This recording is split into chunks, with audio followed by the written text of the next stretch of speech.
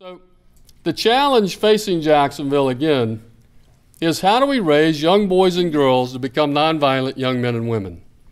And folks, a lot of that is the neighborhoods that I talked about when I first started. It's families.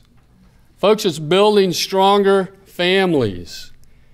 Anybody know what the divorce rate is in Duval County? A lot of people don't want to talk about this because 73% of us are divorced.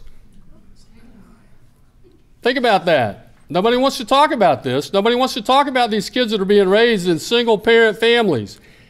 Not that it can't be done. It can be done successfully, but that's not the best model. We need to talk about those kind of things. We need to be talking about virtue. We need to be talking about faith with these kids.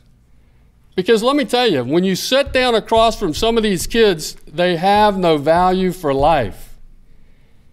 T1, I was at Bethel Baptist Church, and T1, he's a great kid now. He was a hellion back a few years ago. Great kid now, a modern-day poet, and I mean, he's got an amazing life now. T1 said, when I was back involved in that stuff, I felt like nothing, so I acted like nothing.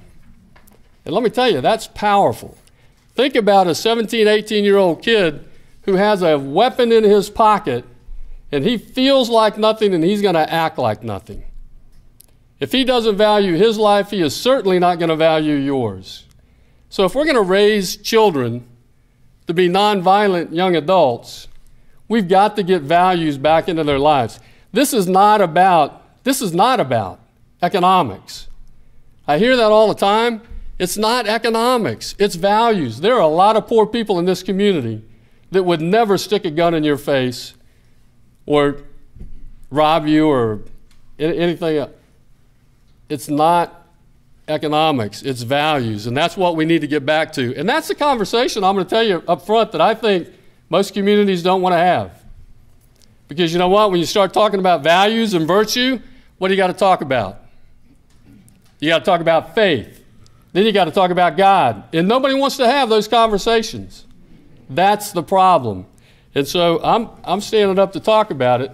And I hope that through our prevention, intervention, and enforcement, we can actually impact these children's lives and save them from themselves. Thank you.